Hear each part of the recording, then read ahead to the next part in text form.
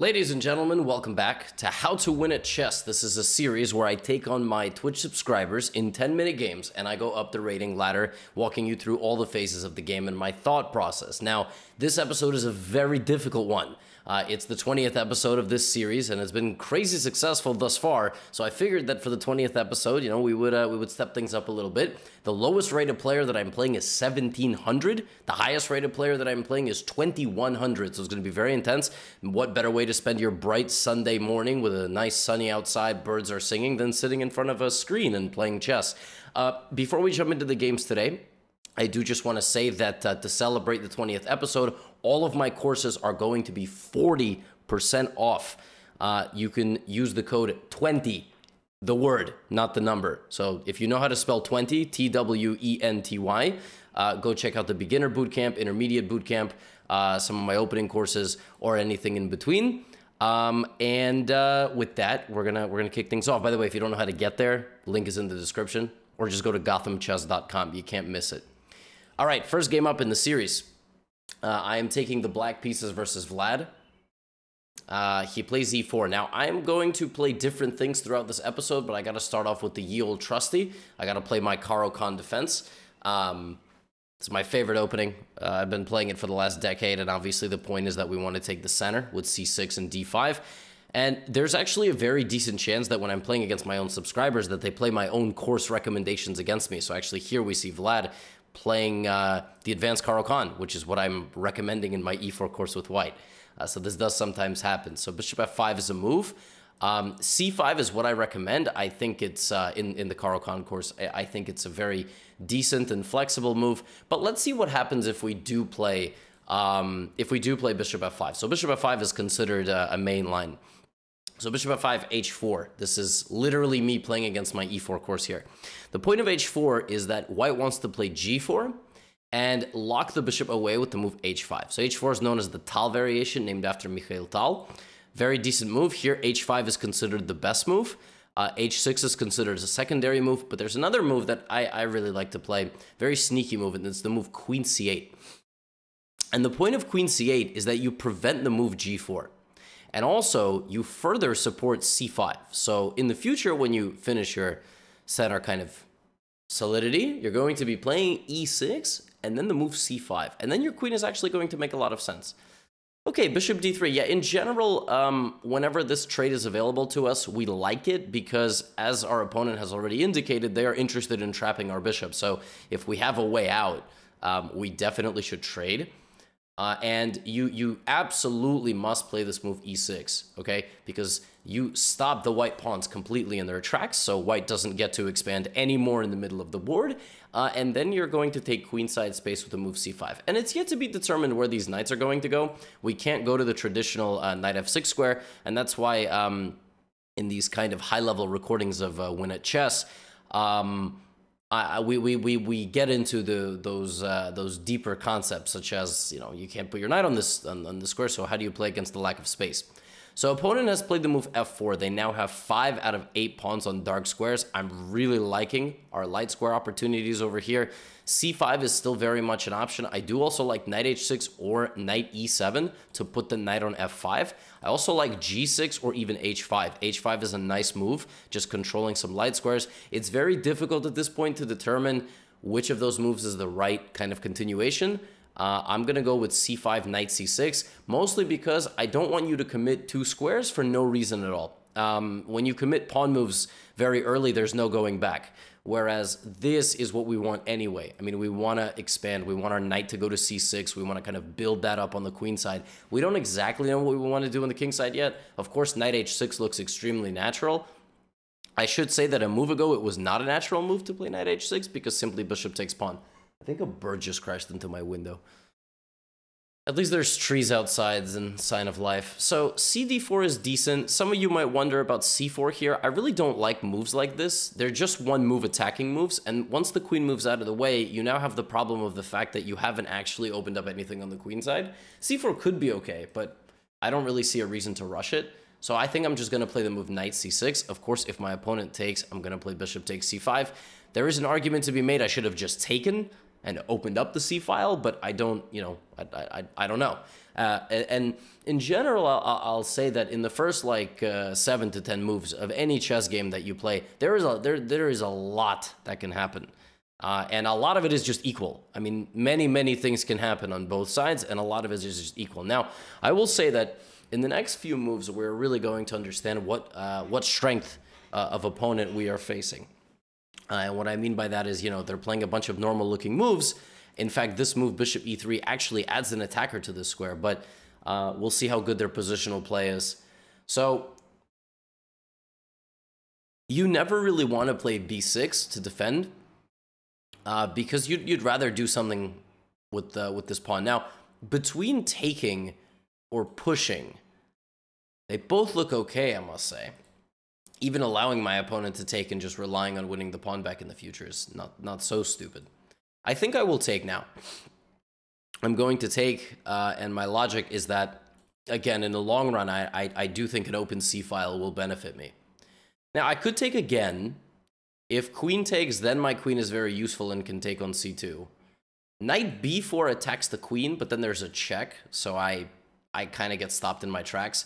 Bishop b4 check is bad because you never want to really walk into a pawn move. Bishop c5 could be interesting. I could just ignore the tension and try to play for knight h6, knight f5. In fact, I really like how this looks. So again, because my opponent has 3 out of 4 pawns over here on the dark squares, the f5 square is going to be really juicy. So is the g4 square, just hopping right between the pawns. I'm not worried about a knight trade. I'm also not worried about knight b5, knight d6, because I just take it. There's nothing there. Only thing when you go to f5 is you want to make sure that the move g4 doesn't just kick you out immediately. So it's kind of the same thing like a bishop check. You can just get booted. So if you want to put your knight on a square, you have to make sure enemy pawn moves can't just kick you out effortlessly. For example, the move knight b5 is terrible because a6. And then I kicked out the knight. Okay, so now I can take with the queen or the pawn, and actually both look very reasonable. I think I'm going to follow my philosophy for this game so far, which is opening the c-file, right? The whole queen move justification. I'm going to bring my rook over as well. If the knight develops to c3, then bishop b4 makes a lot of sense, because I can always take and damage the structure. Okay, queen e2 I don't understand at all. I suppose that's trying to control this, but I had no intention of going there anyway. So I really like knight f5. I also really like rook c8. It's very tough for me to determine which one of those two moves is actually better right now.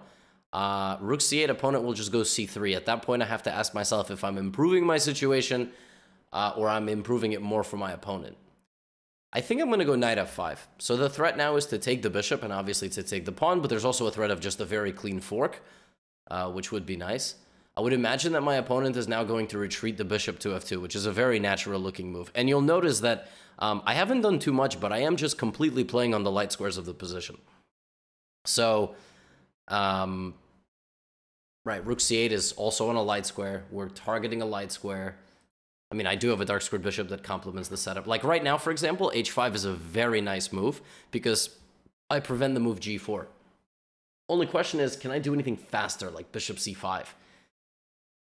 I really, of course, want to play h5, but I'm, you know, maybe queen a4 attacking the f4 pawn, for example. f4 is very weak. Bishop e7, you know, bringing another piece out.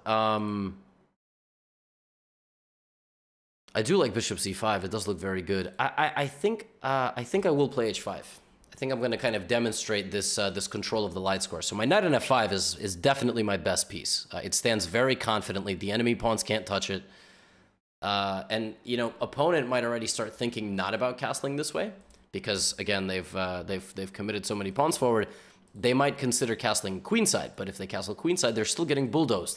So it's a very difficult situation with white. I would imagine that here the evaluation is very close to minus 1.5, like maybe minus, maybe like minus 1.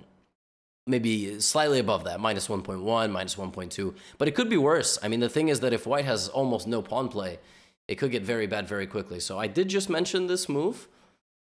I have a flashy move. I can play bishop a3. So there's bishop b4 here, which is beautiful and nice. But bishop a3 is hilarious. And then if you take, I take this. But I'm also threatening to take on b2. So, but I think I'm going to go bishop b4. I wouldn't be shocked if after the game we analyzed, then bishop a3 was like better. But again, I just want to take.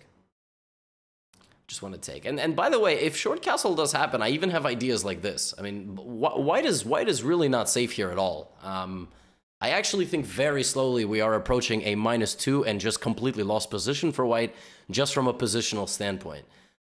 Too many light squared weaknesses, incorrect coordination of the pieces, and it just goes to show you that at this level,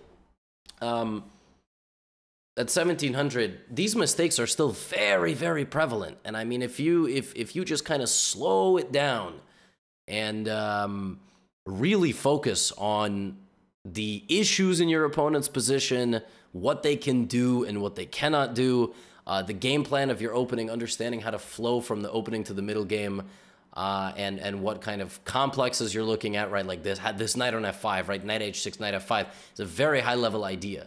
It's a very high level idea. So, and understanding all that, putting it all together. So opponent's just letting me take. They are sacrificing a c-pawn. That's what's happening here. They're sacrificing a c-pawn in order to kind of consolidate and hope for the best. Now, before you just go gobbling this, right? Lower rated player just eats this up, no problem. I'm worried about queen b5 check, and that's a very important thing at this level, is respecting what your opponent's counterplay can actually be. So before I take this pawn, I almost want to play rook c8. Before I do that. Now, that might be very silly of me. Make no mistake, that might just be absurd. It could just be simpler to just take this pawn, but I am curious to see after the game if this is the best move. If the opponent waits for another move, I'm just going to go here or here. It's going to get real bad. I can castle. I just have to make sure that I'm not hanging this pawn, which is one of the issues of the position, of course. Castles, queen h5 can really change the game. Yeah, now we have a big question to ask. Do we move our king out of check, or do we bring the queen back? I think I'm going to bring the queen back. I really don't want to risk too much counterplay. If I play king f8, there could be like queen b7. So I think what I'm going to do is I'm going to bring the queen back. We did our job, and we're just going to be a pawn up in a much, much better middle to end game. Our knight is much better than the bishop. The bishop cannot touch our knight at all, the way it's standing right now. So if takes, you know, I'm going to bring my king out, and then we're going to go to the next phase of the game, which is 2 rooks and a piece. It's going to be a 2 rook and a piece endgame, and we're gonna see how to put that all together. So important in endgames is piece mobility. So the activity and the mobility of your pieces. This bishop has a bit of mobility, but no targets at all. This is a target, but I'll just move it. The pawn play is almost impossible here for white as well, which is kind of funny. King d2 is a fantastic move, I have to say. That is an awesome move, because now you're trying to take this file. Yeah, very well done as a massive truck rolls by. And even though my knight is good, it doesn't participate in the game as much as I would like. So I'm going to play king d7. I actually like this idea by my opponent. I believe in this idea by my opponent. And now I'm going to use tactical defense. So I could just stop the threat of the rook infiltrating, but there is this move as well. Rook takes, and if bishop takes pawn, I just zip right back, and then I take the pawn on a2, and then we clear out our a-pawns, and the board shrinks a little bit. Of course, I could have also prevented the infiltration just with my king, but it is important that you have to see what's the most important priority. The priority is the king's safety. The priority is not the pawn. You want to move the rook, don't move the pawn, okay? Because this comes, and that's a very big deal. So rook a8. Exactly as I mentioned already. Yeah, bishop back to f2, and now I'm just going to take. Now I would imagine rook b1 is going to come again. You might as well try again with the second rook. At this point, I do believe that sliding my king over and protecting that rook infiltration is the way to go. Opponent might give me a check with the bishop. At this point, I have to not make the mistake of repeating moves, right? So, and also don't walk into the b file. So I think king c8 here is smart. Now this is still under attack. And again, we see the problem of the white position in the long run. This is really the issue. Is that white can't just very freely develop. Now, we need to do a combination of a few things. We need to continue to hunt weaknesses, but at the same time, we need to at some point expand with our pawns. Or we can trade rooks. Trading rooks is probably another way to handle this position. So I'm going to come back to a4 and touch this pawn. Right? That's one of my game plans here. Just want to win all the pawns. Can't blame me. Now g3, I'm going to go after this pawn as well. So every time my opponent is making a move, I'm just harassing his weaknesses. I don't have that many weaknesses, right? Oh, rook b3. Wow. Okay. I think I should be able to successfully trade here and just win the game. Just important how I figure this out. So, of course, I want to bring my king, and I do want to play the move c5.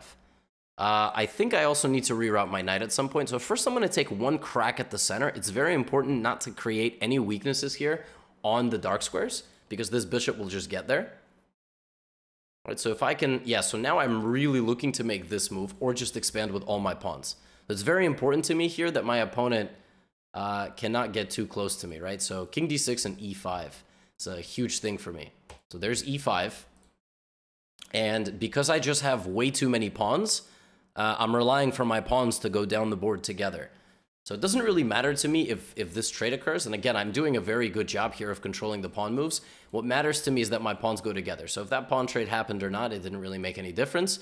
Okay, this is, yeah, sometimes this happens. People get a little bit desperate. The problem is that you actually do more harm than good, because now I just have a passed g pawn. The only thing that I need to be careful about here is that I don't let this pawn run away. Oh, and that's fatal, because I can cut the bishop off with the move d4. This is so important. I close the door completely, and actually the bishop cannot prevent me from queening anymore. So d4 shuts the door, and it wasn't the only winning move, but it's the fastest. It's the fastest winning move, and now we win. Yeah, I mean, g4 was a little bit desperate, but it was slowly going to be in my favor regardless, because my knight is just so nifty in this situation. It does such a good job of avoiding anything. Yeah, h6, but again, it's never too late to screw something up. You might as well just take this. Bishop takes, pawn takes, and I think he will maybe take... Okay, he's not going to... I don't know if he's going to resign or not. And the fastest way to win here, I mean, just bring the queen back, and I guess he'll play till mate. Sometimes the higher rated players resign, but he is more than welcome to play until checkmate. So anytime you have king and queen like this, what I like to do is just get the king to the side of the board. You can very quickly swarm with king and queen. And actually, this is mate. Kind of funny. This is a mate. You don't even need to take the pawn. Of course, you could take the pawn, but queen a7 is simply checkmate. That was a nice game. So, played this interesting queen c8 move, right, against bishop f5, although my Caro-Kann course is c5, but I like to, that we have advanced players watching. Queen c8 is a very tricky and interesting move. I believe the best move here for white is bishop e2. Or c4. Like bishop e2 to try to play g4, unless I'm incorrect and I don't remember my analysis. But I always had some success here with bishop e2. But queen c8 is a very tricky move. And look, after bishop takes d3, things are quite natural here. But yeah, already this move f4 is actually a huge concession by white, making huge weaknesses. Computer thinks that after f4, white is worse. And I mentioned here that I thought the evaluation was -1. Yeah, it's -1.5. In fact, the evaluation after h5 is -1.3, but the evaluation after bishop c5 is -1.6. So we played very well by controlling the light squares, and here the best move, remember I said queen c3 allows queen b5? The best move is rook c8. Staying patient, not allowing any counterplay, and if the opponent tries to defend, I go queen a4. That's very interesting, that the computer actually gives nearly double evaluation here, not taking the free pawn in front of the king, because that allows a queen infiltration. Fascinating stuff. But that's why you're watching, right? Are you still with me? 18 minutes in? So queen a4. And the rest was self-explanatory. I mean, we got the endgame we wanted. We controlled the infiltration of the rook, and it's totally winning. It's just a totally winning position, but obviously we just have to figure it out. Now there's some sort of bells going off outside. Sunday in New York, the whole community's out on the street being together. So, yeah, that's the Caro-Kann bishop f5 in a nutshell, playing against that h4 variation. Here we go. I'll play d4. Bells are so loud. Jeez. Okay, let's play a Trumpowski. So d4, c4 main lines I play a lot. d4, knight f6, bishop g5 is a very interesting one as well. So I'm going to take. And now what you do here is play e3 and g3. So because I've traded off my dark square bishop, Sorry, these bells are driving me nuts. I don't even know if you guys can hear them live during the recording, but and sometimes I complain about noise on the street, and you guys are like, I don't even know what you're talking about. So, because you've traded off your dark squared bishop, you now put all the pawns on the dark squares, and you pressure the center. Right, now I'm going to go knight e2, and in the long run, I'm going to build up on the queen side here. So my opponent's playing c6, doing a nice job there, controlling my movement. I'm going to castle. Yeah, as you can see, the structure is incredibly solid for white. So now knight d2, b3, or c4 are pretty natural. I'm going to go knight d2 and play for this move c4. Now, my opponent... interesting. So in general, whenever bishops arrive like this, I would like to... See how much noise is outside? It's insane. I like to ask where they're going. So if the bishop were to back up, there would have been g4. Now my opponent doesn't even have the bishop pair, which is actually the major advantage of the Trompowsky. There is a threat here, though, folks. There is a threat hidden with this move f5. We cannot just go chugging along with our plan. Anytime you see queen and rook on the opposite lines from each other, you do have to take a look, right? Bishop takes d4. So right now, I think what I'm going to do is I'm going to just quickly drop my queen into d3. And that's why you're watching this episode, for moves like queen d3, because again, you have certain game plans that you know you're trying to implement, but the board, you cannot be selfish on the board. Your opponent is also trying to implement all sorts of plans. So here we go. There's the move c4. And in a perfect world, I isolate my opponent's pawn on that square. If I take now, the knight will probably take. So what I also like to do in the Trompowsky is just expand literally with every pawn. So I will put my rooks behind the pawns and play a4, a5, b5, because the thing is, once I shred open the middle, my light squared bishop is a killer. And the difference in the quality of our bishops is huge. It's a massive difference. a4 now. Look at this. This is very fun to play like this in the Trompowsky. You just play a4, b4, b5. Trompowsky is one of my recommendations in D4 Dynamite. Use code 20. Spell it out, TWENTY, and you know, you get your 40% off.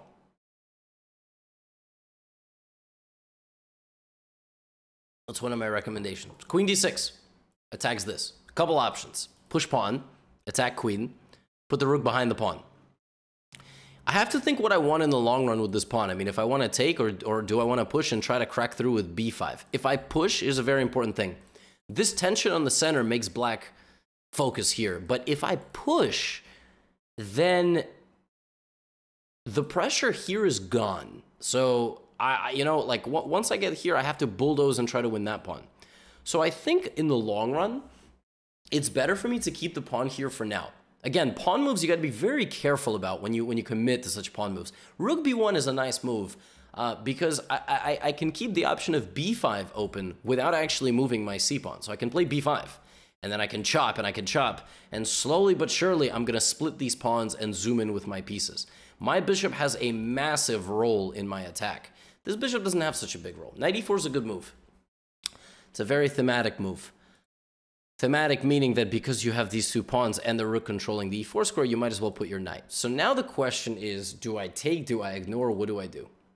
If I take, opponent takes, and I'm stuck, right? I'm going to have to come up with a new game plan, like rerouting my bishop, moving my rook. If I take with the bishop, I think I'm just kind of an idiot because my bishop is the entire purpose of my position. I could slow play, right? So I can play something like rook c1. Not making any commitments just yet. It also is important to, any time that you are looking at squares near your king, if only your king is protecting something, you have to make sure there's no sacrifices.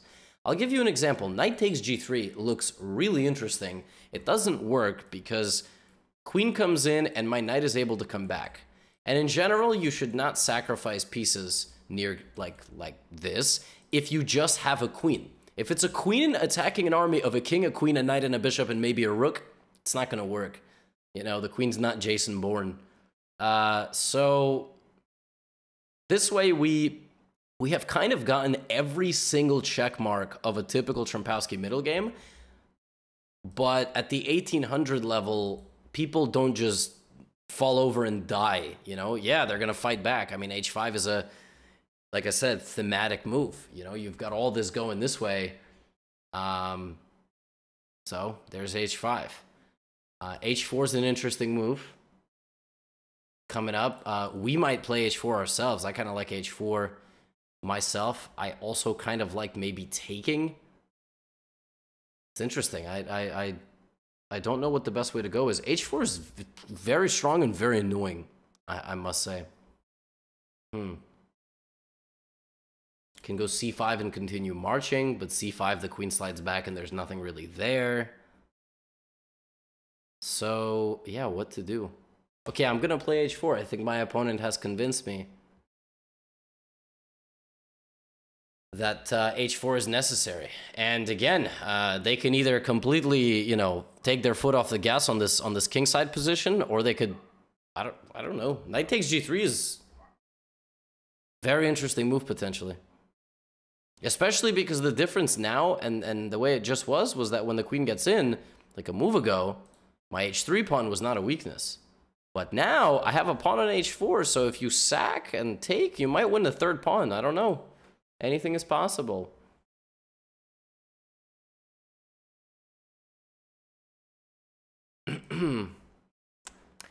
However, if the opponent... Yeah, so this is what I thought would happen. I thought that the opponent would try to play something like this. Yeah, this is about to get really crazy. So I think I have to take. I think I'm going to take on G5. I think I cannot allow my position to get ruined by a pawn attack. Okay, queen rotates, and I guess they're trying to take one of these two ways. So, couple of options here.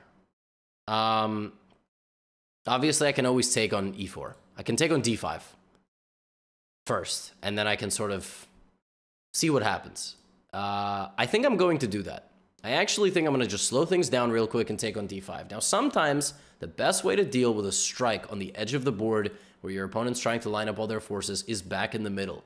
Because when the position is more locked in the center, attacks are stronger. However, when you open up the center, for example, when you open up the center, right, and make this pawn an isolated target when it takes, that's better for the person defending. If I played C5, black has a completely locked center, and since I'm not able to transfer forces through the middle of the board, it's harder for me to defend my position. But now if this knight moves, I suddenly can take a pawn, right? So right here, for example, I could go to C7, not C6, but C7. And if I go to C7, I'm suddenly creating problems, right? I'm thinking knight F3, actually. I actually kind of like the move knight F3. I also do like the move rook C7. So I like a couple of things here. I don't know which one is the best move. I am going to play knight F3, though.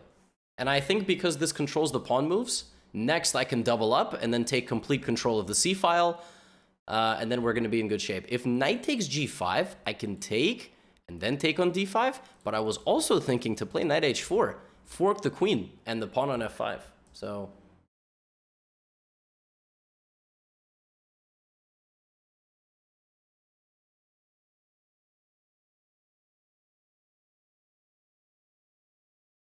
Man, now there's barking. There was bells, a loud truck, dog barking, wild times. Okay, rook c8. My opponent is not interested in giving me an easy game of chess. Okay. When you have rooks like this on the same file, yo, dog, I don't understand. How does the dog just outside bark like 50 times? I mean, is it alone? And why is it alone? Is the owner just letting it bark? Why is he letting it bark? I never understand stuff like this. Actually, in some countries, there's just stray dogs walking around, but stray animals, cats, dogs. Not in New York. New York, they're supposed to be inside. Anyway. Rook c2 is a very advanced move, I think. It's one of these moves where you don't want to take the rook, because then he's going to control the whole file. So I inch my rook up one square, because if he takes my rook, I slide back and I still control the whole file, but I'm preparing this move. And I want to go back. This is a very critical move in the game. I want to see after the game if rook c2 was the best move. I did not surrender control of the c file, and I played rook c2, and I'm going to build up behind my rook. Right, so That's the idea, to play rook c2 to double up and then deal with everything later. I like that the black attack has been frozen. I think, though, bishop f8 is a nice move here. Oh, but bishop f8 might allow knight e5. You see, like, once you leave a certain spot on the board, you allow your opponent to get back into the game. So, with a move like knight e5. But listen, knight e5, he could just take on g5. Again, if my opponent gets a queen here and gets to play h4, like, let's say this doesn't exist. Queen takes pawn, push. I'm in trouble, because between these three pieces, the queen, the knight, and the pawn, I don't have a very happy king. And that's really what chess is all about at the end of the day. I mean, it's just trying to desperately defend your king, who is not a very powerful piece. That's a weird move, though. That move kind of gives me some hope, because I like queen b3 here, but I mean, why? Okay, I mean, now I'm just a pawn up. So now you let me, a couple of moves ago, you let me take on g5. Let me take on g5. Now you let the same pawn take on f6. I don't know about that. I mean, I don't know. Now I'm just a pawn up. Now I don't even have a material. Oh my God, you're not even taking it. What? Whoa. Okay, so obviously we have to start looking at various sacrifices, right? That seems to be the idea here. But does that actually, knight takes g3, really? Okay, well, we did just mention that this bishop moving does allow knight e5, right? So I am very much considering this move. I am also very much considering just taking the rook. I'm also considering the move f7. Oh, but then queen takes. That doesn't do anything. Takes, knight e5. Dog is still barking. Crazy.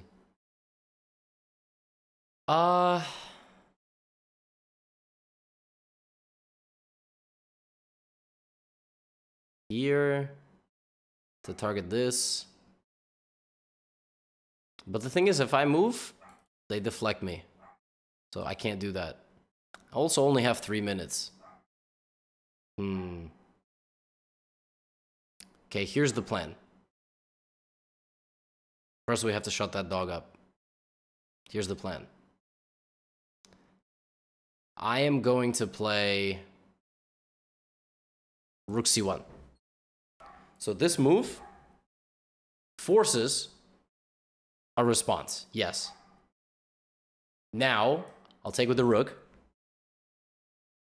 And when this happens, I will go here. So this move doesn't actually work, I don't think. Because again, I'm up too much material and I have way too bolstered of a position. So it cannot work. There's no way it works. I'm telling you right now, no way. I have a rook guarding, a queen guarding, a knight and a bishop. Like, I just have too many forces here around my own king. So if this happens, I think what I'm going to do is I'm going to fly into e5. And then we are going to attack.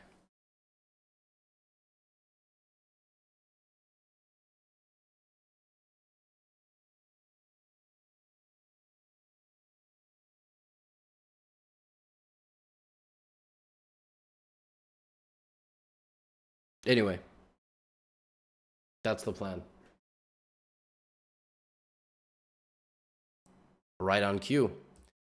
So I think just here. Very cool, calm, and collected. Knight e5. Don't even take it. I go to e5, and now here's the problem. This knight has no moves. Because the queen's under attack. If you check me, I take it for free. And here's the other issue. If you take my pawn, because I actually am threatening f7 check. If you take my pawn, I go here. At this level, sacrifices have to be absolutely, you got to be 100% sure that you didn't just look at pawn takes knight, right? Because when you play knight takes here, you're thinking pawn takes knight, and then you're thinking check. And even that probably doesn't work. But sometimes you get hit with this cold shower of a move. By the way, I can even play bishop check and then take. But I'm just going to take, and now you don't have this. So I have disconnected your rook from the game, and now you are down a full piece. So being a full piece down with that, and it's not just any full piece. I mean, I got a dominant knight in the middle of the board. It's rough. Queen g5 does go for this. And I guess this. I'll take with check. Oh, and yeah, it's very bad. Actually, I think the game is probably close to over. King f8 is the only move, I think. If king h7, I play rook c7. I don't think you can let me get my rook in. I don't think you can let me get my rook in anyway, but yeah, I think it's... Well, I don't see an immediate win for me after king f8. Yeah, I don't know. I'm like trying to find it. I don't see it. And again, it's never too late to do something stupid. Maybe rook f2 here and just go for f5. Queen g3, just block. Yeah, I think this is smart. If queen e3, I have queen f5, and that should probably lead to a very quick checkmate. I thought about rook g2 here, but yeah, I just think here, right? That should be fine. We threaten queen f5 and rook f5. Once our queen and rook take and bulldoze on the f-file, the game will be over immediately. So check, I can even drop my bishop back. And then queen f5, and that's the game. So this was good. This was the Trumpowski. This was a positional style Trumpowski. We had to deal with some strong counterplay by our opponent. We controlled that counterplay. We dealt with that counterplay. We understood the problem. And when the opponent rotated the pieces over to start that counterattack on our king side, we struck in the middle. That's how this top level, top level stuff works. Okay, top level is, I mean, not super GMs, but being an 1800 in the world of chess is already like 99th percentile. So this person's better than 99% of chess players on Earth. And so was the last guy, and so will all the other people in this video. So this seems to be the conclusion.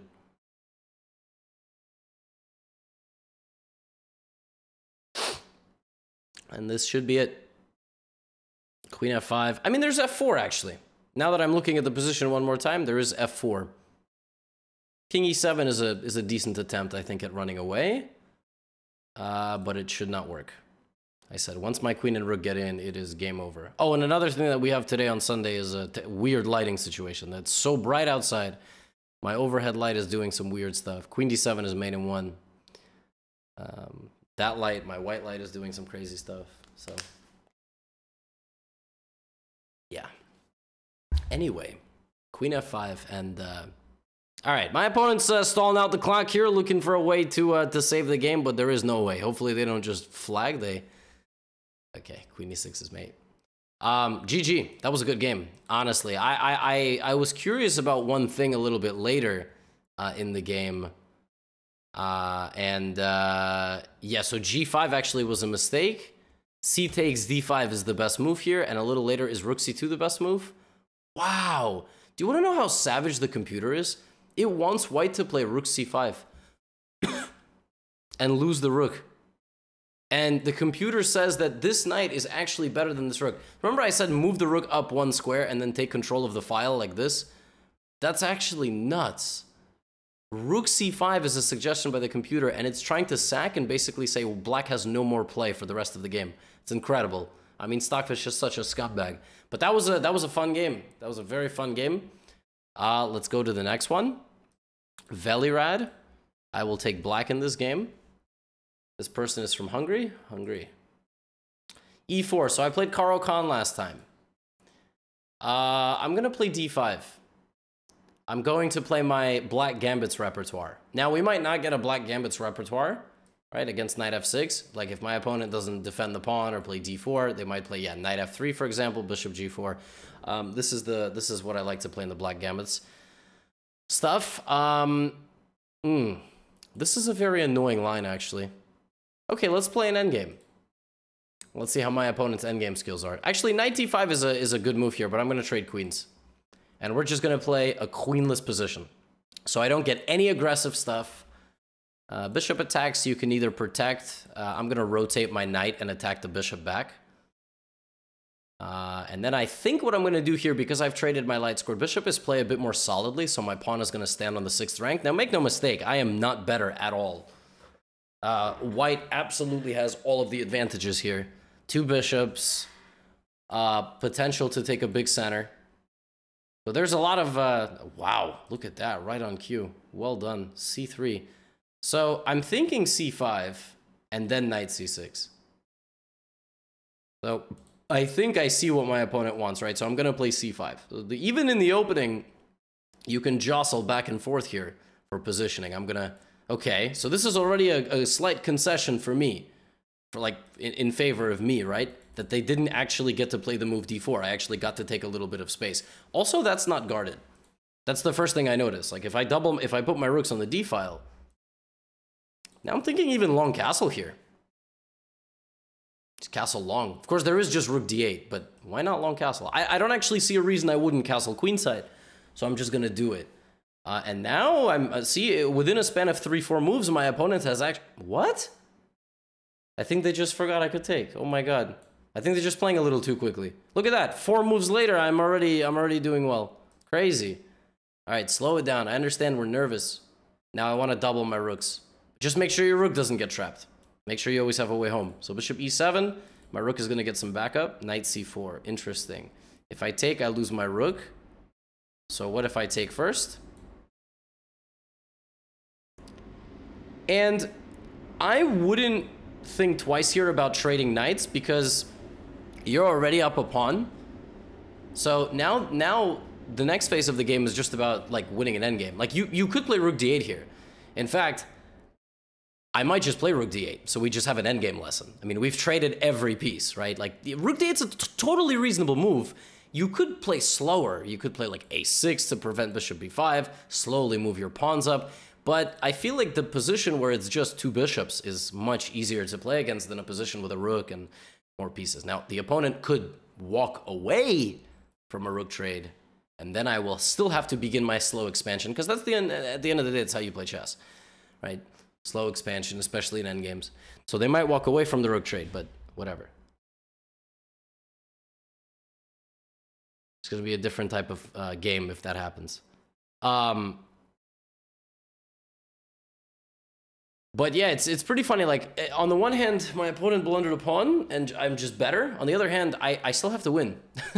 I don't just get to like be up a pawn and chill. Okay, so you could, I don't know what I'm gonna do here. You know what I might do? Yeah, why not? Why not? I want to trade bishops. Let's do bishop versus... So that's actually instructive to isolate a knight versus a bishop here, especially when you're a pawn up. So now I'm offering another trade. My opponent might trade. Yes, people do this. People will sometimes just trade for the sake of trading because they think that with less pieces on the board, they can't lose. So now it's very important the way you handle your pawns here. On the one hand, you want to push your pawns in a way that kick out the king, but you want to do it so you control everything. So I would start with g5 and then f5 check. But if I play g5, opponent goes g4, and I don't get to play f5, and then we're kind of frozen. So I'm going to play a6.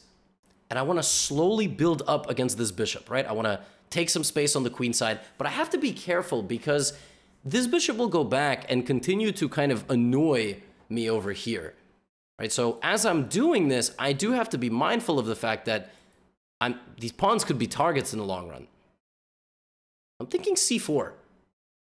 I think c4 is a nice move. My pawns are now all very strong and tight-knit. And now f5, so I'm beginning that expansion. Maybe g5 now, or maybe h5, g5, h5, maybe king e5, right? We don't know. Maybe h6, so that I'm not ever weak here. I like this. I'm gonna play h6 so that my h7 pawn is never a target for the bishop in the distance. I also have the option to play a5, b4. So my knight supports that queenside expansion as well. Also, this is a forking opportunity if my opponent is not careful. So g4, I think I'm going to bring my king to defend my center, which is very important. You gotta have the active king, the active knight, more activity than the opponent, and kind of slowly put that pressure on them. I'm not taking because I don't want to split my pawns. So that's the only reason I'm not taking here. I am going to go with king e5. My king is definitely more active. And then if my opponent goes here, I might play f4 check to take some more space. I might also play g5 preventing f4. I don't know yet. Okay, a4, trying to open up another front. But I did just mention that b4 is a huge possibility for me as is. So taking on a4 was, oh, don't take back, fork. Oh gosh, that is the only thing the opponent had to avoid. They could have had a chance to hold it in the long run, but unfortunately, yeah, knight d4 now, and this is also a fork, and they resign. Wow. I mean, they played too fast. I think that's all that happened. Velirat, as you saw, just played a little bit too quickly. Now, this position that I mentioned is plus 0.3, so it's just very slightly better for white due to the two bishops. And I played e6, c3. I went for c5 to prevent d4. And yeah, here kind of tragically, my opponent just blundered a pawn. And I mean, that's just a clean pawn. And bishop e7 was the best move. Trading and trading was the best move. A computer doesn't fully support rook d8. Actually, now it does. That's really funny. It thought for a little bit. Now the computer thinks that black's best chance to win cleanly is to trade like this. Does it like bishop c7? It does, and it thinks that actually taking is a huge mistake. So don't rush with exchanges, especially when you're a pawn down. Keep your two pieces on the board. The two bishops together are very powerful. This is just a losing endgame. You know, because I play king d6, I play a6, b5, c4 is the best move to create that nice wall, and then I just have to start expanding over here, and that's what I did. You know, I played king e5. Now, if this hadn't occurred, like if my opponent just sort of chilled for a second, I would have done this. So I have this nice wall here as well. And then I probably would have just walked over to c5 and tried to go here. Or, you know, something like this. a5, b4, b3. Take as much space away from my opponent as possible and then strike. At the same time, don't overcommit your pawn moves. So king e3, maybe I would have just gone here. Take space, keep my confident king in the middle of the board. King knight e7, knight d5, find a way in. But yeah, as it happened, they just, yeah, chess is hard. That was a very fast game. I was not expecting that game to be so quick. But I think nerves sometimes play a role. And this is one of the reasons I really like the gambits course for black, because even if you don't get a super aggressive gambit, I mean, you still get a very safe and playable position. The gambits repertoire being, of course, the Portuguese gambit, Portuguese gambit, which you can now get for 40% off. Very aggressive and crazy gambit, as well as the Icelandic gambit, like this. Queen e7 attacks the king, quick long castle. I really like those lines. But even if you don't get them, you still get an interesting game. Okay, next person is named Snack, which is something I really need right now because it's 11 in the morning and I haven't eaten anything. Hilarious profile photo. So I played the Trumpowski last time. I think this time I might play in English. Because again, at 1900, anything is possible, right? So you can get any sort of opening. So c4 is a totally unique opening. Yeah, against e5, this is like the reverse Sicilian. White has a couple of options. White can play knight f3, knight g3. Sorry, knight f3, knight c3, or g3. I'm gonna go with g3. So I'm gonna play the King's English. The idea is to put the bishop on g2 to patrol the diagonal. The best way to play here for black is to play c6, d5.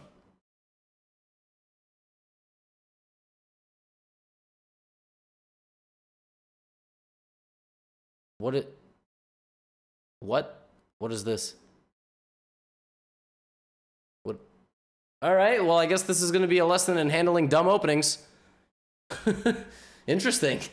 Knight h6. Wow. So actually, anytime I see something like this, my first instinct is to play d3 and take it, to damage the pawn structure and make my opponent play with the damaged structure. So something like d3. So to do this. Dog is barking again. It's insane. I mean, like, no one's taking this dog inside. Okay, knight f7. Interesting.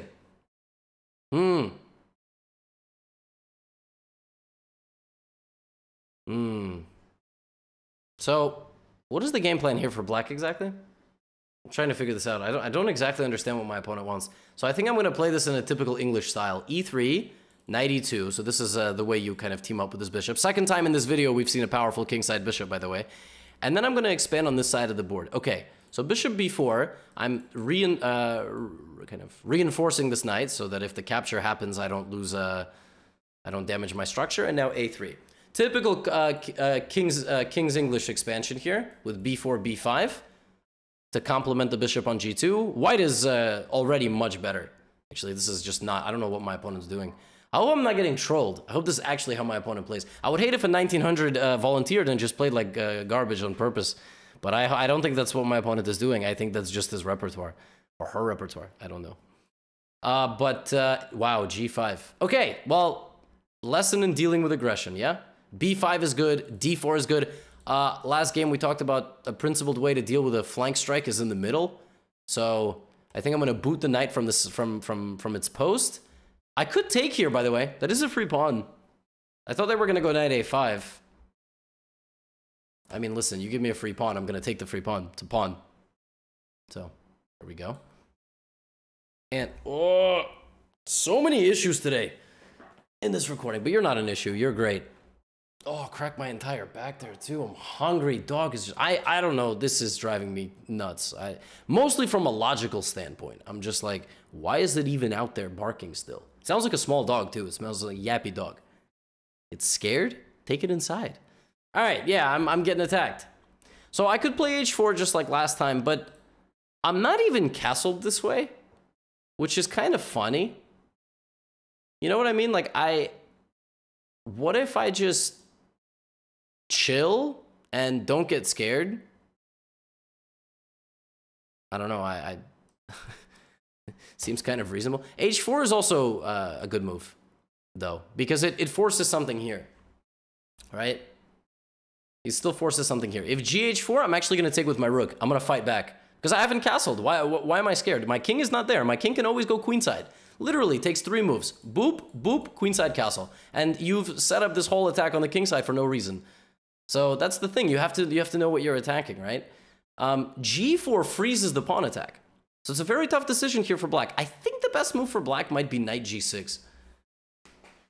Knight G6 looks very decent. And if they play it after I say it, it's not because they're listening. It's because they're a good player. I'm recording this in my house, so they would have to have my house bugged in order to know what I'm saying.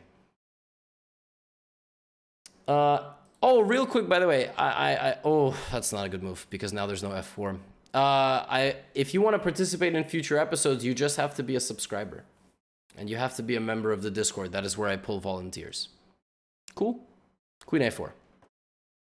I'm going to go win this A-pawn, and I'm going to be 2 pawns up. Queen A4 is just an annoying move. It's kind of a reminder to black that they have nothing, and I'm going to slowly pick apart their position, and then I'm going to win. Oh, that is such a welcome sight for me. I mean, that's the one thing I wanted was my opponent to actually admit that there is no attack. So I'm thinking knight d5. I have a lot of nice moves forward here. I think I can even play bishop d5. I can even castle now. I'm actually kind of safe enough that I would be able to castle. I don't know what the best move is, though. I don't know what the best move is. Castling is exciting. I don't know how good it is. I'm going to castle. Let's have some fun. Let's bait my opponent. I'm kind of making fun of the attack at this point. I'm like, haha, all these pawns you push toward my king and you have nothing. My king is going to safely hide behind, there's 2 pawns there.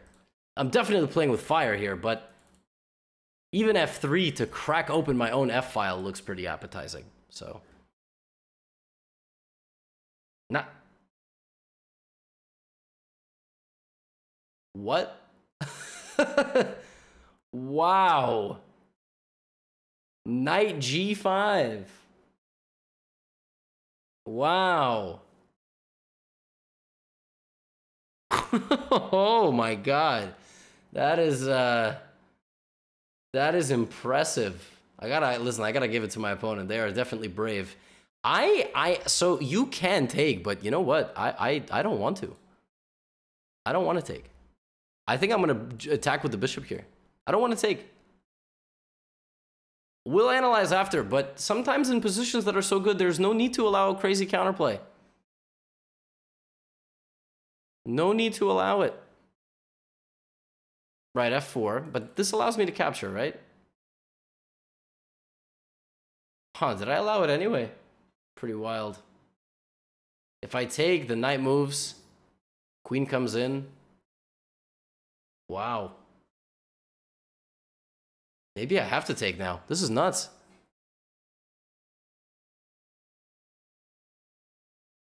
Okay, no, everything is fine, but this is a very interesting attack. I could have taken and we would have had the same thing. So knight g5, I would have taken queen g5, and then I would have played e4. That was one of my ideas. But there's no way this works for black. Let's put it this way. But it looks terrifying, I must say. As the person who is responsible for defending against this, this looks very scary. So part of me here understands that h4 is coming. And so I understand I have to strike now. But if I take on f4 and they take, I gotta get to that pawn somehow. So I'm thinking knight d5. I actually think that getting to f4 is important. So here, if h4, I take f4. And I don't allow my opponent anything. Also, if h4, yeah, of course, I literally just said that this was gonna happen. I take on f4, that attacks the queen. The queen might move. I still think this is correct. Because if takes, another piece joins the party, right? If queen h5, I win a queen. If queen h6, I play f5. So this tempo on the queen saves the attack for now. The h3 doesn't scare me anymore because the queen is hanging. If the queen goes to g7, I don't know. I don't know if I should be scared or not. And if the attack is still kind of rolling in. But my queen's stupid. My queen is not doing a good job right now.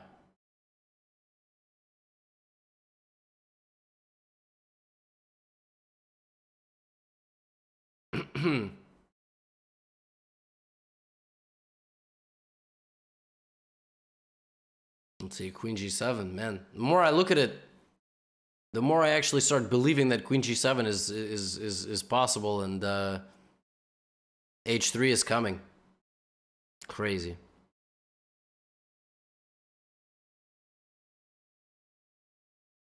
There it is. Wow. Played. This is unreal. If this attack actually, can this attack actually possibly work?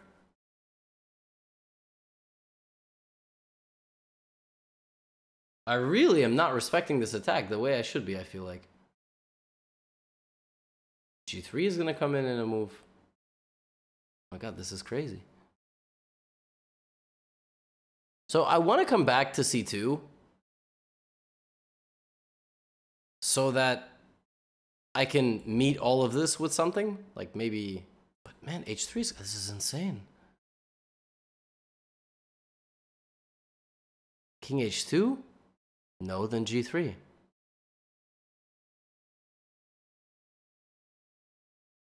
I can even take with check, but that doesn't do anything. I don't think it does anything.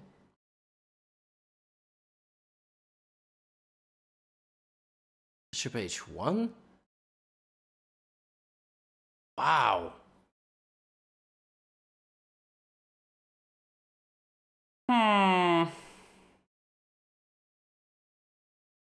This is nuts.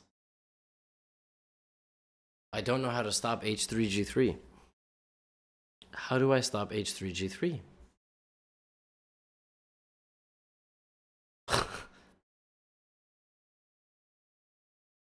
I am completely flabbergasted.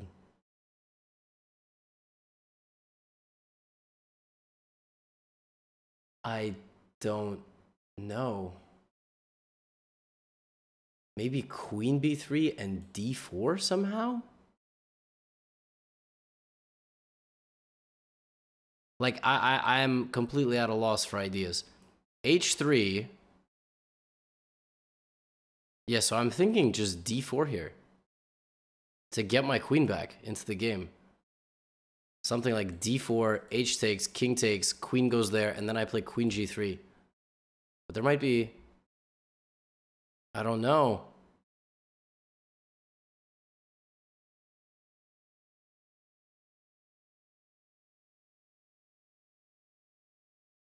Crazy. What is going on in this position? I don't even think I'm better anymore.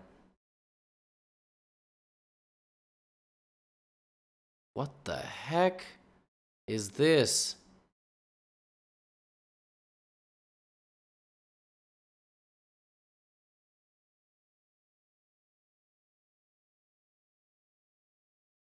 Part of me is just holding out hope that he plays queen h7 and then, does he have g3? G3, maybe F5? Because G3 is the point of G3 is that he gets the light squared bishop in from D7. Okay, Queen H6, yes. I just talked about this, Queen G3. This was my entire point. I'm like defending against mate.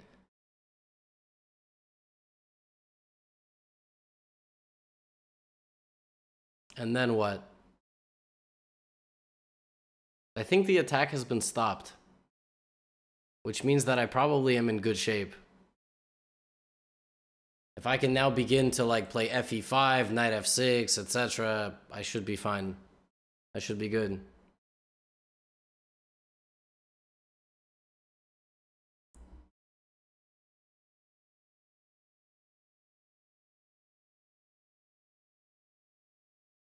I don't know.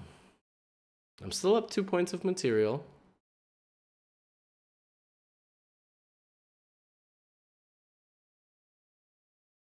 Now, I'm much more focused in this game because I'm on the verge of death here, so I have to be ultra focused or else that will be the end of me. I've also spent a significantly larger amount of time than I did in the last game. Okay, I don't think knight b6 is a good move, but I have to speed up. So I'm gonna take on e5. So I have to play faster now. I take on e5, queen h3, he checks me. I get in front of the pawn. He might take my knight. I'm gonna take back with my e pawn. He also has knight c4, which I just realized. Then I can take, that was very weird accent. I can take with check. So I think I'm winning again.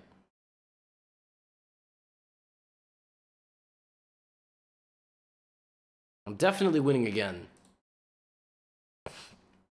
I'm going to be up a lot of pawns, which I think is 3 when the count is up. Wow. Do I have e6?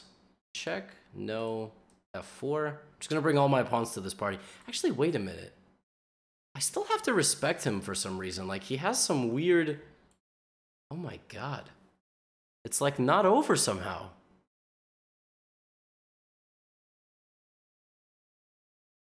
Crazy. Okay, I'm going to play e6.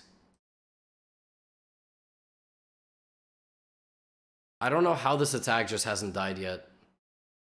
It's insanity. F4. I guess he can play rook b5, but I'm gonna get my rook out this way. This is one of the crazier games of how to win at chess that I can remember. So I'm gonna play rook a2, rook c2, or rook a2, rook e2, and we're just gonna push our pawns. Same way we won the endgame in the very first endgame against Vlad. We're gonna get our pawns together. This knight is sort of obsolete now. It feels like it's not really part of the game anymore. Somehow it's not doing anything. Yeah, so he takes. I'm going to play rook a2, and now I'm ready. I could have also played f5, e5, these kind of moves. That's coming. But first I want to ask my opponent what he's doing. I also think d5 is going to happen, and it's a bad move because I can play f5, e5. So that would be quite nice for me. d5? f5 looks good, d5 looks good. Rook c2 is interesting. Let's go rook c2. So if he takes my last pawn over here, I'm thinking d5 and then just drive straight into the position.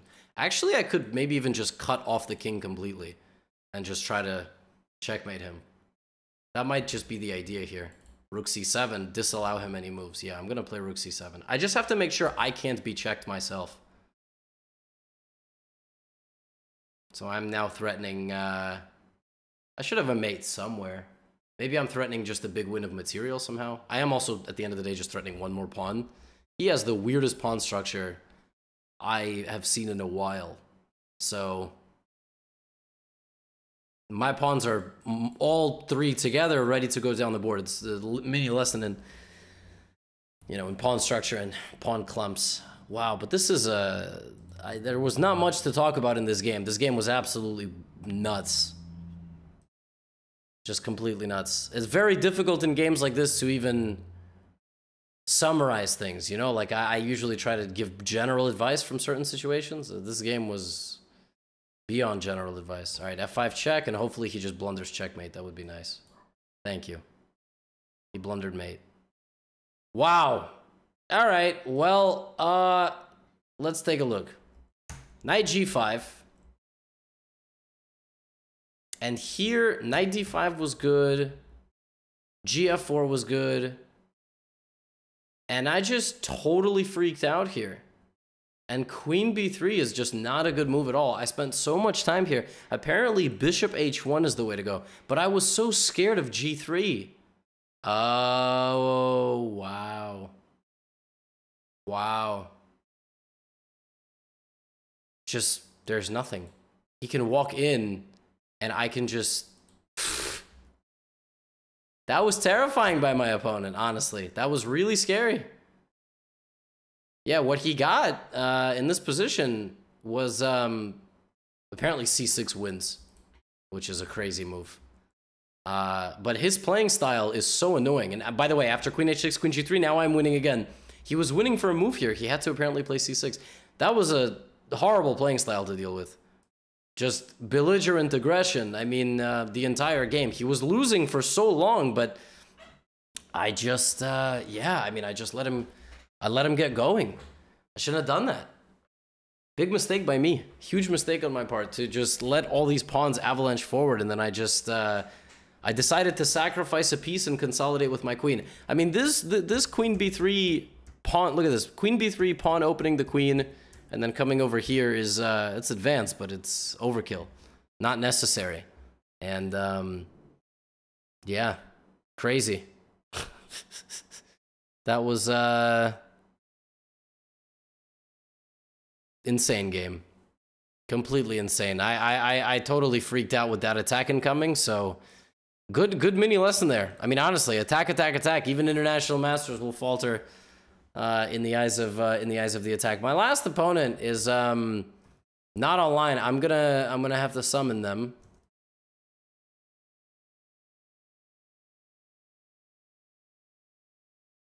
All right, I'm gonna wait like 15-20 seconds.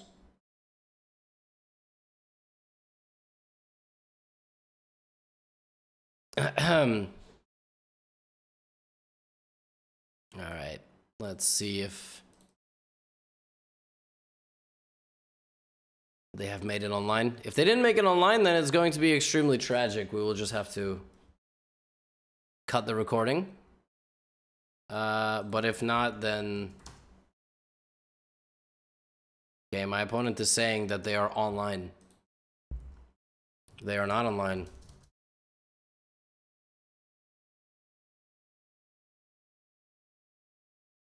Maybe they spelled their username wrong. Well, thanks for hanging out, folks. I mean, hopefully an hour and 7 minutes into this, if we have a 1-minute technical difficulty, then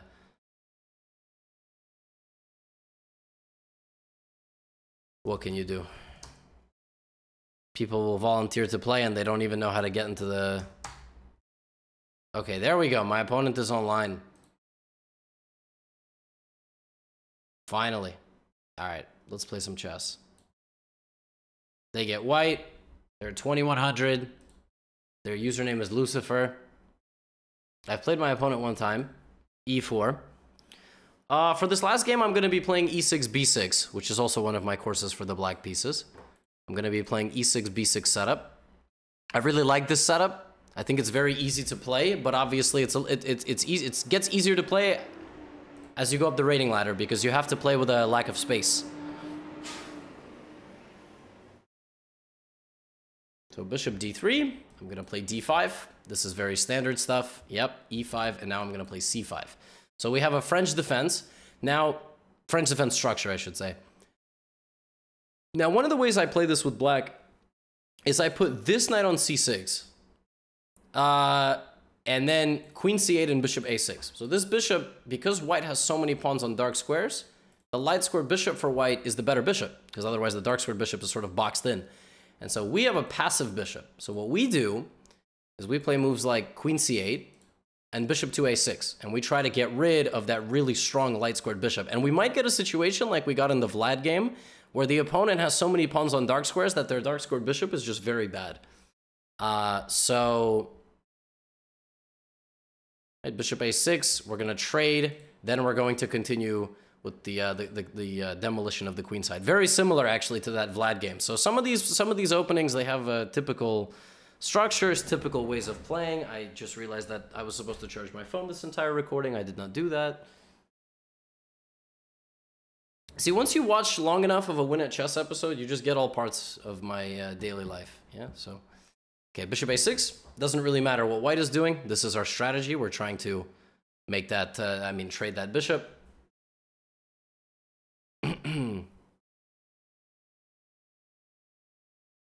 Well, bishop a6 is very natural, but actually, oh my god, that would have been horrible if I pre-moved that. But bishop c2,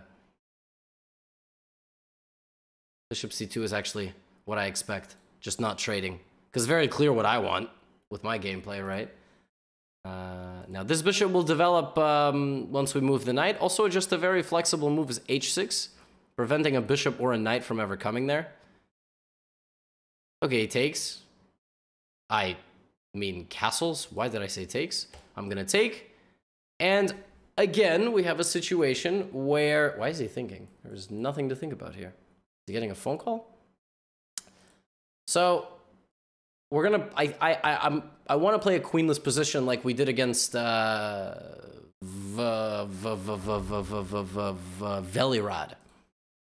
Trying to play a queenless middle game, queen a6, and try to play on this with this queenside expansion. This is one of the key components of the e6 b6 stuff. You don't have to trade queens, but now for the remainder of the game, I'm gonna focus on over here. And it's actually kind of nice to play queenless positions. You can learn a lot about various middle game structures. You also will never get mated when there's no queens on the board. h6 is now actually going to be very nice because the bishop will have to get kicked away. And then I will, h6 of course, without even hesitation, I will ask that bishop where it's going. Now, if the bishop gets locked away on g3, I'm very happy because it's not participating in the game whatsoever.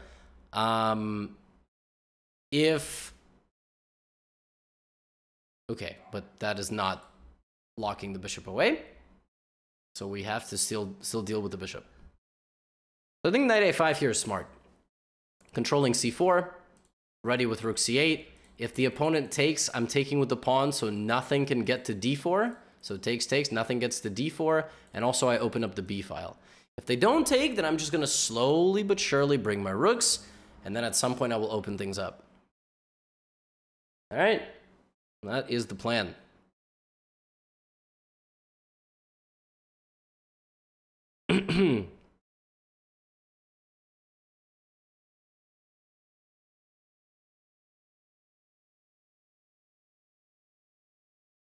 b3.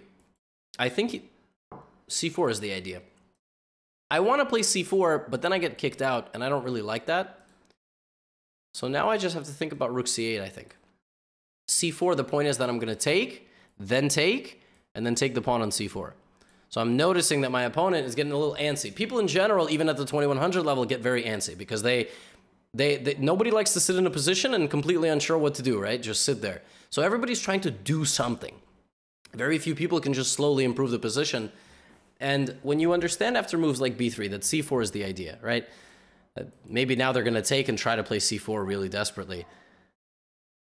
You unlock so many parts of chess once you get in front of your opponent's thought process. Just incredible, right?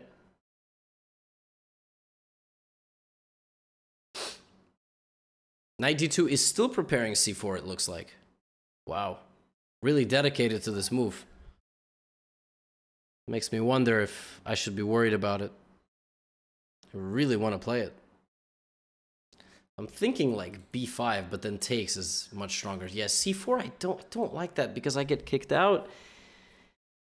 And I don't know, I really don't want to, I don't want that to happen. I don't want to get booted from the position. So maybe bishop e7.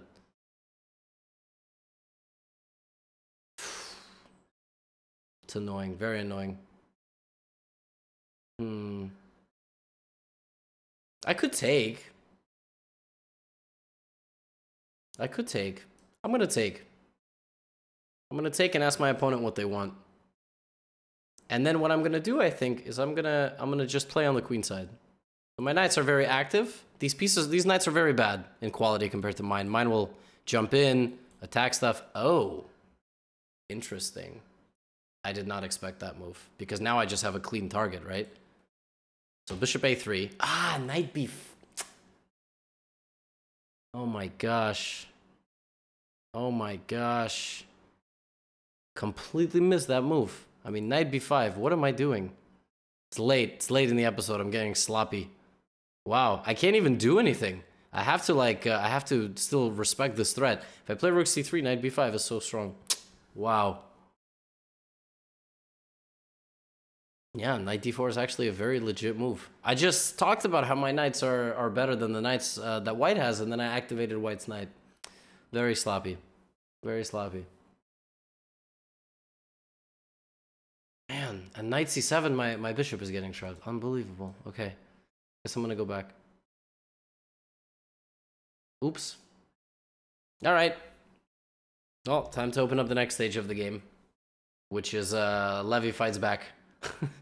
rather than me actually pushing the initiative. I guess c takes d4 was just inaccurate. I for some reason I did not even think about knight takes d4. I was like, knight d4 is never gonna happen. I mean, because I just have a pawn target. I thought white would have to get the same structure as me. Yeah, there's knight b5. At this level, you're gonna get punished. Okay, I'm gonna bring my knight back and guard this. I'm also going to implement a game plan here, which is something you definitely should be implementing in your own games: the clock.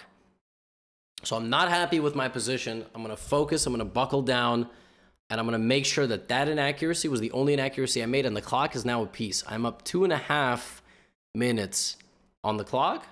So there's c4. So I don't wanna take and activate another knight. That is the last thing that I wanna do in this position.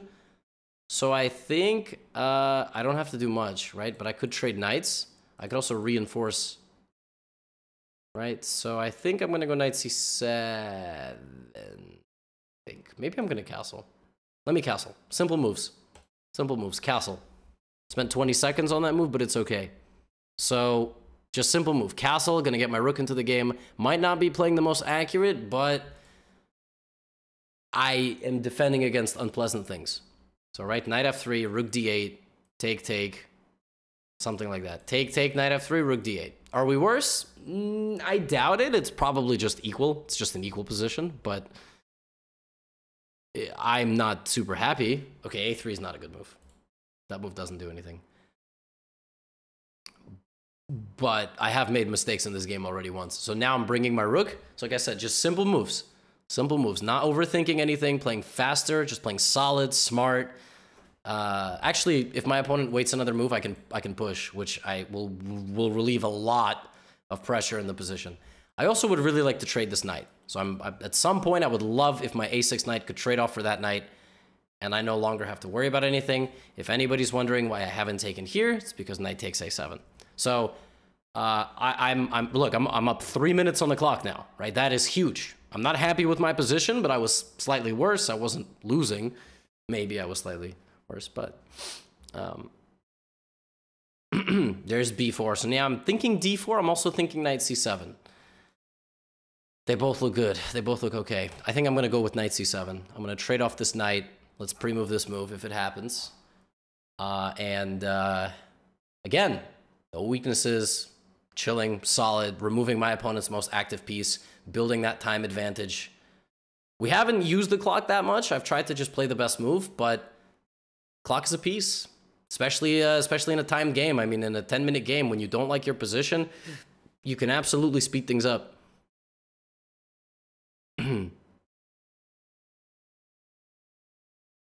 So now rook d5, I think. I mean, pawn d5 is also a very interesting move, but I like rook takes, because this pawn's a weakness.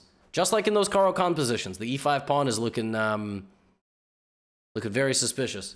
And if you defend it with a pawn, you immediately create more weaknesses for me. And if I win this, I'm going to win this. So that time advantage is now nearly 4 minutes, and the position has only gotten worse and worse for white because white is feeling that pressure. Knight f3 is a decent move. Let's look at this. Simple. Reinforcing. Boom. Right? Reinforcing. Gonna take on e5 or take this. If my opponent takes, we take. So same situation. Don't trade rooks if you have... We also could have played knight takes e5, I think. This did win a pawn. Maybe, no, maybe not. Take, x-ray. Tough. So don't trade rooks when you have that same file, right? When you have the same file, you want to reinforce your rooks so you dominate the file. Now we are at 4 minutes. So we've totally changed this game because we kind of changed the pace at which we were playing. And we're still better, right? We made a slight inaccuracy. I got a little frustrated with myself. That's actually not free because of this, but I think I'm just going to... A5 is also very interesting. But yeah, I should probably just take on E5. Probably should just take on E5. Also, no back rank mate. So because we played H6 a very long time ago, see, that's a major difference. The opponent has 2 minutes. I anticipate Rook C7 or Rook C8 check. But because we always have back rank stuff, we have Bishop G5, basically at all times. And so King H7. I also could go Bishop F8, but there's no reason to pin yourself. Don't pin your pieces to each other. No need to do that, right? Bishop G5. Seems smart. Rook F7. Oh man, my opponent might actually be making a comeback here. But maybe not. I'm going to play A5 so that they can't take my pawn. They still can't take my bishop. Because back rank mate. And I'm getting this pawn out of the way of the rook.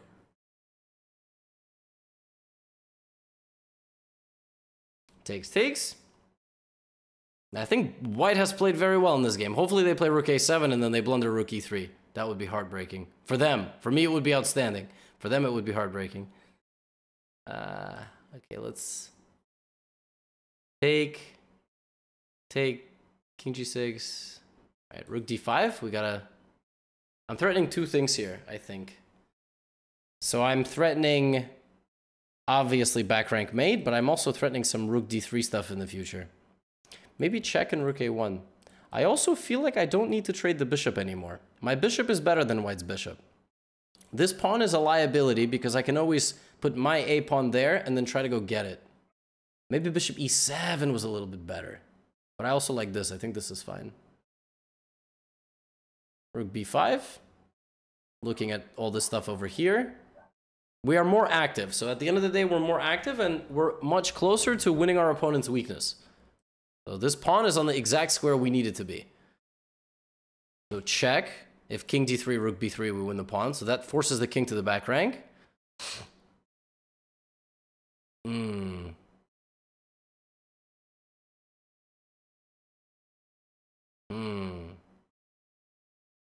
A4 maybe? Very tricky position. Rook B3. You know what I could do? I could make the bishop move and damage the pawns. That's another way I could try to win this position. So for example,